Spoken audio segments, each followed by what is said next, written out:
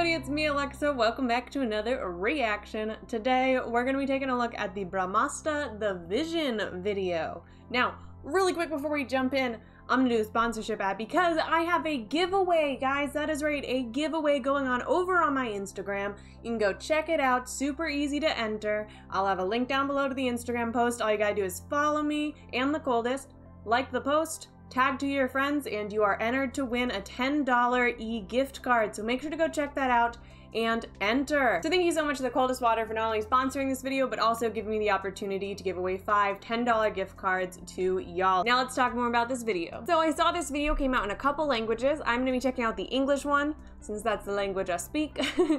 And I figured that that would make the most sense for me. This film has a large cast of amazingly talented people. We have Ranbir, Alia, Amitabh, Nagarjuna's in it. I mean, there's a whole bunch of names, and I'm really looking forward to it. We already took a look at the trailer from it, and I really enjoyed that. And I'm looking forward to seeing a bit more about the movie. It is coming out this September, so closer than we think, but you know, we still got over a month away, so there's still time. But I'm really looking forward to it. This is definitely one I'm going to be trying to catch in theaters. It's also cool that this is a part 1 of 3. So I'm interested to see, of course, this is going to be Shiva's story, and then we're going to have 2 more, and I'm guessing it's going to probably be other people's stories, maybe. So I'll be intrigued to see how that plays out, how they like all intermingle together, and just how the story works overall. Like, what is going to be the overarching story that we get across these 3 films. But for today, let's just check out this video. Ooh. Welcome to a never seen before world of ancient Indian astras. Ooh. Ooh.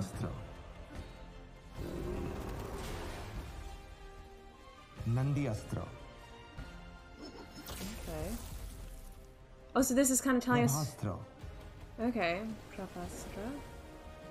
Jalastra. Pavanastra. Was that a kid?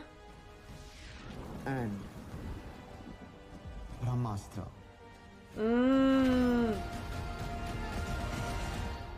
I just understood that that's Brahmāstra, and I'm feeling dumb. Foundation of a universe of cinema based on the concept of astras, the Astraverse.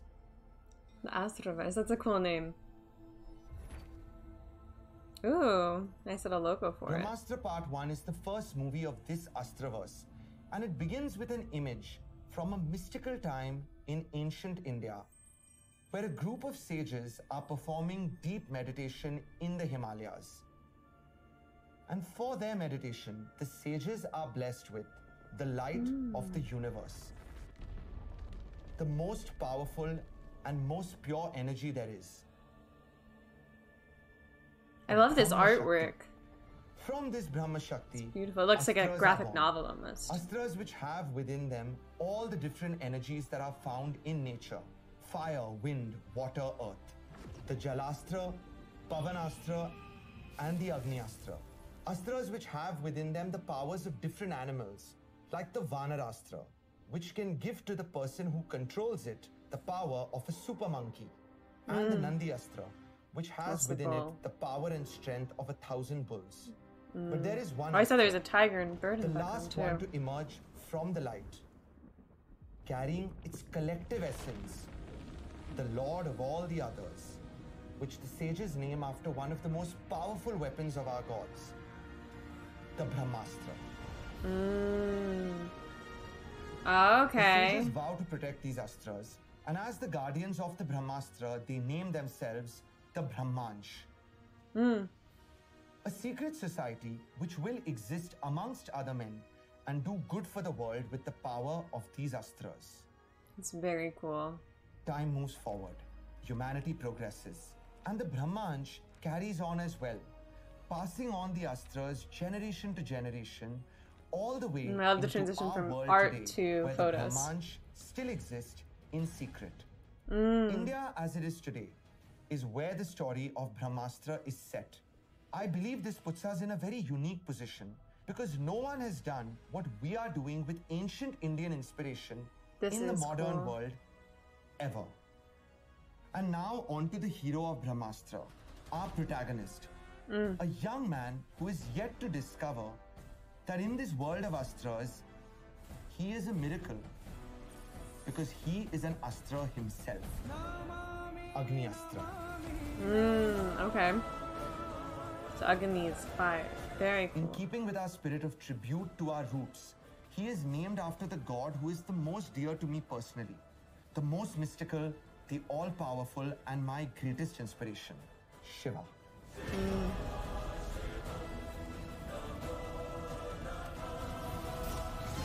The CGI is so good of everything we've seen so far. I'm very impressed. The VFX and CGI.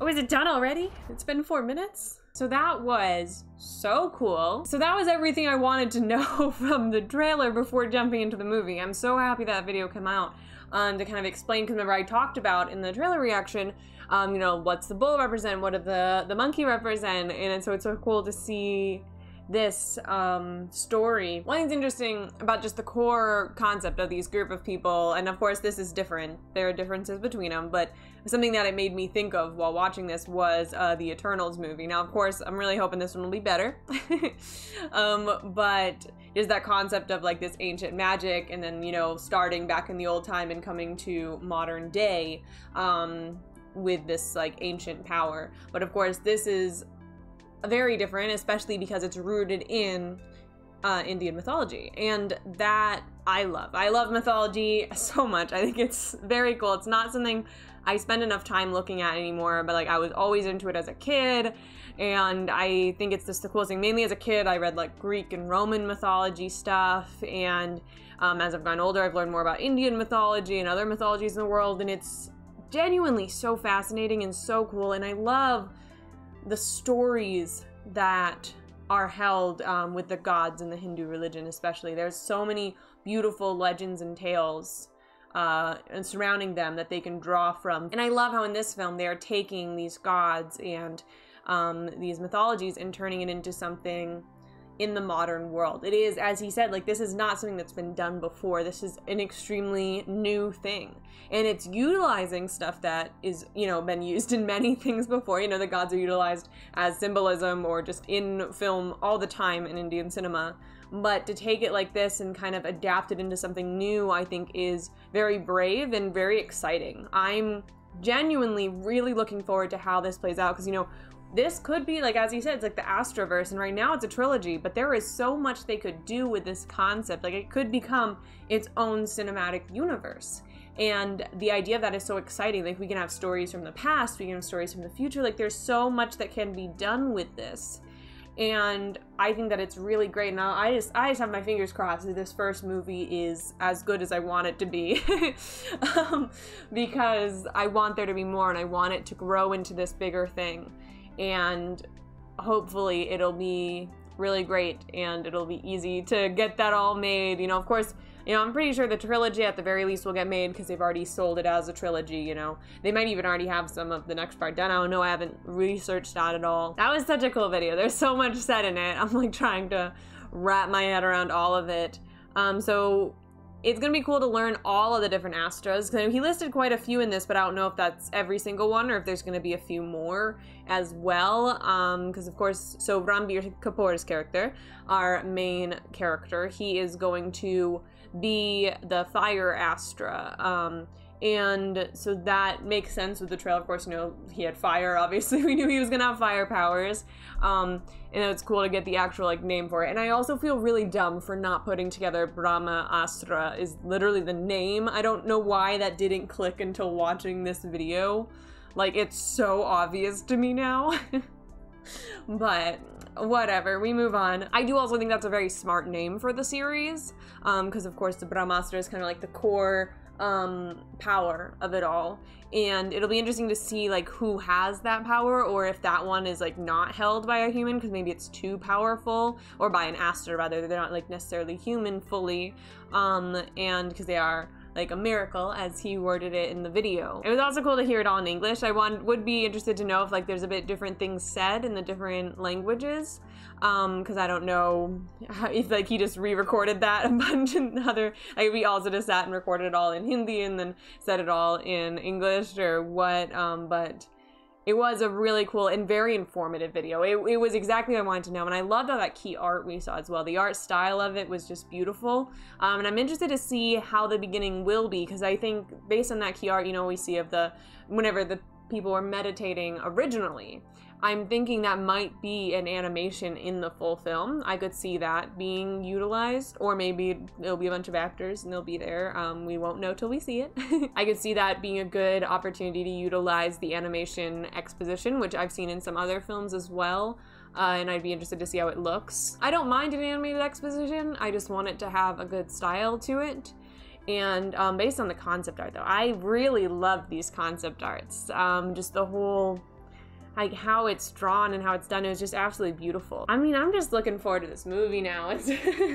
When's September 9th coming? And can it come any sooner? But I think this could be a huge film. I think this really could be like the next big thing. I'm really looking forward to it and seeing how successful it is. And I really, really have my fingers crossed that it is just amazing, because I want it to be. There's definitely a wide variety of characters in this, and I mean, I don't know if this is all the Astros. They listed a few in this. I have a feeling there's probably going to be a couple more than what they listed in this video, and I'll be interested to have all of those revealed and also make sure I can keep track of them all.